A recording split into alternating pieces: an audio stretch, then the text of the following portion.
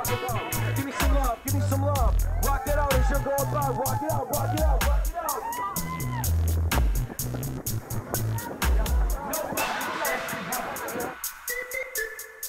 Hello, this is Nick. Today I'm going to review the Spartan race. Specifically, this is the one in Connecticut at Mohegan. So I did this race last year. Was not my first Spartan, but was my first Spartan at Connecticut. I had done it once before in Pennsylvania, which was much more mountainy, pretty much straight up a mountain, and a ski mountain, and then back again. So compared to that, this one was not as difficult. This one was a bit longer. But as far as fun-wise, it was a lot of fun. Definitely something I recommend you do. Even if you don't run a lot, kind of a fun mud run is something to get you exercising, get you out there, bring a bunch of friends. These kind of fun runs, they're more specifically geared towards teamwork. As you can see, a lot of people help each other out, getting over obstacles, which is encouraged. You know, you basically help your friends along. It is timed, but it's not really like a physical road run race where it's kind of everyone's out for themselves. This is more teamwork, doing it together, having fun. You're doing a nice sunny day in the summer, and you'll have a great time. It's one of these things you do not want to be afraid of mud. If you do not like mud at all and don't want to do the mud obstacles, don't do this run. Definitely a lot of mud. After first couple times you hit the mud, you get over it real fast. You know, it's just gonna get used to it. And as far as the mud on this obstacle, it's pretty much just sprayed dirt. You know, they make the mud. It's not a big deal. I've been on some other runs where it was much more nastier. For example, Tougher Mudder, it's much deeper, much more mud, and much harder. A lot easier to slip and hurt your ankle. As far as this obstacle run, the difficulty level was a great beginner one. You know, you gotta give you an average shape, but there was a lot of heavy people doing this as well, so that's good to see. As far as training wise, a lot of people, you know, would run and do things like that for training, run on the treadmill, go to the gym. I would say put a little bit more effort into upper body things, pull-ups, push-ups, anything upper body. A lot of people do not train for these kind of obstacle runs in that aspect, and they get tired, they get weak. There's a couple of rope pulls where you're pulling yourself up to the top of a rope. You need good upper body strength. Tire flips, things like that. That would be deadlifts if you were doing it in the gym. So do more of that stuff, which is one of the reasons I like these. They kind of mix up the muscles you're using. As far as the timing, they do time it. The results are listed at the end, so you can post that on Facebook, things like that. As far as pricing on this run, they charge about $100, which is more than some of the other runs. But one of the things I really like about this run is they do take pictures of you, and they give you those pictures for free. A lot of the other runs out there, you don't get the free pictures. As you actually see right here, I'm going through the mud. It's about waist deep. It was actually pretty kind of cooler off that day because it was a pretty hot day in Connecticut. As far as versus other kind of fun runs, there's the zombie run, there's a warrior dash, there's a Tougher Mudder. Those are the most popular. As far as fun-wise, I think I like the zombie the best, just because you're running from other people. That's one of the runs you'll never do that again. But Spartan and Tougher Mudder come a close second to that, and Warrior Dash would be the last. Warrior Dash is the least, just I didn't like the layout of the obstacles, not as many obstacles. I did it in Mass, and I just didn't like the layout of there. It might be better in a different location. One of these kind of runs is fun. It's just kind of, the bragging rights is one of the biggest reasons you do this. Tell your friends about it, post pictures on Facebook. You get some awesome pictures when you get back home and look online. Another nice thing is you do get the headband, you get the t-shirt, so you get a couple other things that you don't normally get or sometimes have to pay for at other runs. The distance on this run is about 5 miles. They say like 3 online, but when I tracked it on my app, it was more around 5. So you know, you got to be aware of that. It's a little bit longer sometimes. I did see some twisted ankles when I was running past some people, so definitely watch your feet. There's a lot of different places you can slip. You're doing a lot of obstacles. One of the obstacles is the barbed wire, so definitely be careful on the barbed wire. It is real barbed wire. You can cut your back with it. As far as what to wear, I didn't actually wear a t-shirt just because it was so hot, but you can wear a t-shirt, and that's good if you're on the mud and the grass so you don't get cut up. A couple of things you want to do is you want to take an old pair of shoes. Don't go out and buy a brand new pair of shoes, running shoes. You're going to get your shoes totally destroyed. So I do not recommend that. This is actually the barbed wire right here. They put it not super low, but definitely low enough that you know, if you try to stand up, you could get hurt. This is very similar to like Tougher Mudder and some of these other things. As you see here later, sometimes you can roll sideways, but they put these kind of hay pieces in its way, so you really couldn't do that. But you can stop if you need to. There's no one kind of behind you, and if they are, they can just go around you. So don't feel pressure that you have to, you know, do any kind of time limit or anything like that. It's based on your own time. If it takes you, you know, an hour to get finished, that's fine. It takes you 4 hours. No big deal. No one's really, you know, behind you or you know, making you do it at a certain speed. One of the hardest obstacles I would say for me specifically was a javelin throw. Reason being, it's not something you can really train for unless you have a javelin in the back of your backyard or something. But the obstacles weren't that difficult for me. I've done a couple of these before, but the javelin is one of these things that it's just really hard to hit. So that I did try it a couple times. Now last Spartan, I hit it first time, which is lucky. And what I would recommend doing is watching some of the other people before you do a lot of these obstacles. If they take a big fall, you know they didn't do it right. And if they seem to do it good, you know, just copy what they do. So that about takes care of it. I mean, definitely recommend this run to anyone, beginner who's looking for a fun time, or anyone who's done a lot of these mud fun kind of runs. Definitely a great time. Really get you pumped up and get you exercising. So I hope that answers all your questions. If you have any other questions or comments, please leave it in the form, and I'll just keep this rest of the video going just so you can see these obstacles, see what you're in for. Now they do change obstacles around at different Spartan races, and even year to year they're going to definitely add different obstacles, switch them up, but they're going to keep them pretty similar and just maybe change up either sandbag for maybe a bucket full of rocks or something like that. So they're similar, but they're different, and that's one of the reasons that a lot of people go to multiple Spartan races. This actually specifically was the sprint. They do have more extreme versions, which maybe in the future I'll try. I believe they go like 10 miles and 15 miles, things like that, and sometimes you have to carry sandbags the entire time. You see a lot of vets, things like that, do these kind of runs, military people, which is great, and generally whenever you sign up for these, they donate some money to a good cause, so that's another great reason to do these fun runs. So yeah, I hope you have a great day, and leave me a comment if you have any questions. Thanks.